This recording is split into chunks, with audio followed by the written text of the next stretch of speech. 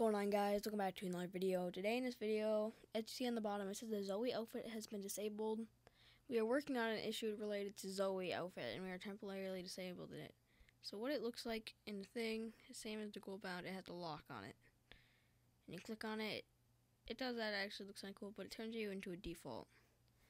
But this skin has been disabled, and I think the reason why is because I remember back when I used to play with it, the tutu used to glitch out, and must be some kind of glitch with it, and that's probably the reason why it's being glitched. So yeah, this is what it's showing you. It's going to be getting added back, just like the gold bound skin got added back.